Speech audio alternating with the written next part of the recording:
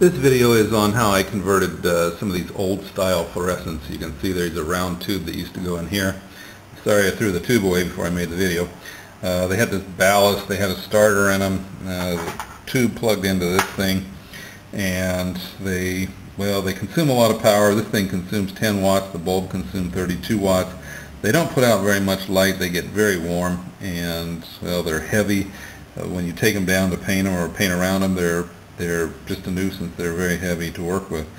So what I did is I started converting these, cleaning them up. These are some spares that are left over from the conversion process. We had 28 of these things around the house, so I had some spares left over from some other places we didn't use them.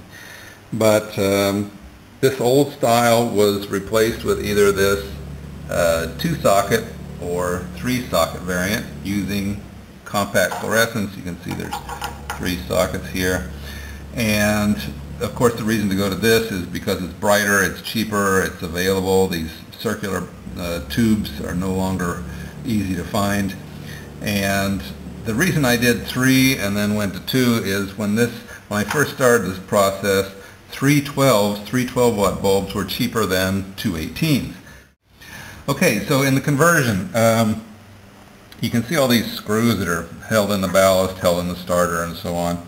And when you take all that off and throw it away, you have these holes, and I recommend closing the holes with pop rivets is what I've used. You may have to drill the hole out a little bit and put in a bigger pop rivet. Very flat, low profile pop rivet.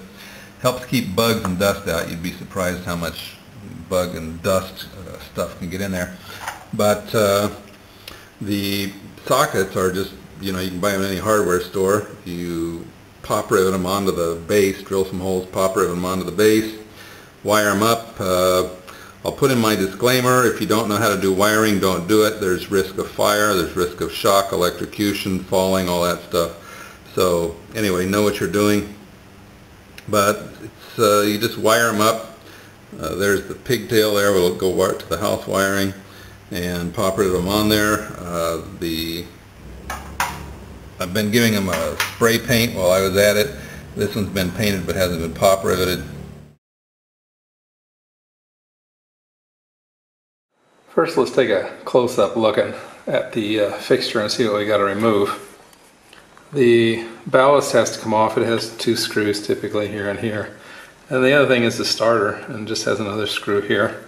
If we look on the back side, there's just ordinary screws, so take those off. We'll be leaving this piece. This is the thing that holds on the glass globe. And so that's it. So to take care of this, you'll remove the ballast in here, 3 screws, the wires will come off with it. And that's pretty much it for preparing the plate for the sockets. This is one of the sockets that I got, less than 50 cents each at a hardware store. Ceramic, I definitely prefer the ceramic. There's not much to wiring these up. They've got 2 connectors on the back. This is the center, and as you can see, the center goes off to the right, which would be this connection right here. So that's your live, and then of course that would be your neutral. Definitely you want to get it with a bracket. I bought some without the bracket, tried to make my own bracket. Not fun. And I noticed I put some red paint on here to keep the screw from backing out. Here you can see our 2 sockets. I'll use the 2-socket configuration. In fact, I've pretty much gone to this around the house. The price of LED bulbs is coming down such that you can put 2 in here rather than 3. 3 will give you better distributed light, but 2, frankly, it's easier to maintain. Okay, so this is the 2-socket configuration. As you can see, here's one of our sockets with a bracket and a pop rivet on it. And all I did was drill a hole and put a pop rivet in there. Kind of low-tech. Did the same thing on that side.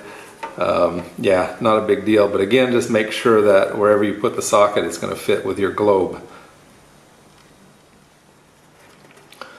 This is the wiring. It's fairly basic. As you can see, this is the lead coming in. I have the live on the center terminal of the socket. And then the other set of wire runs over to my other socket. Yes, that wire is kind of long. This is the first one I did. and it runs over here. Same type of thing. Center terminal is live, and yeah, that's it. Be sure to use the correct wiring for the bulbs and so forth you're using your fixture. And that's pretty much it. There's a couple of them here in this room in operation, as you can see. But a lot more light, a lot less electricity, and with the LED bulb, expect to get even more savings per month. So anyway, that's it. Hope you found it useful.